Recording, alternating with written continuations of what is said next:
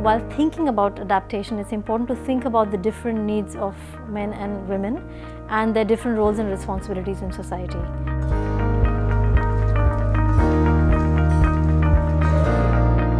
We give attention to gender issues throughout our work, right from group formation.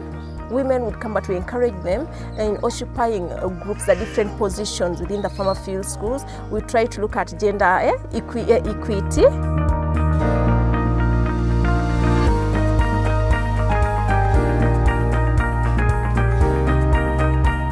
Gender issues is a very important part of our strategy to get balance between the key players of the implementation process.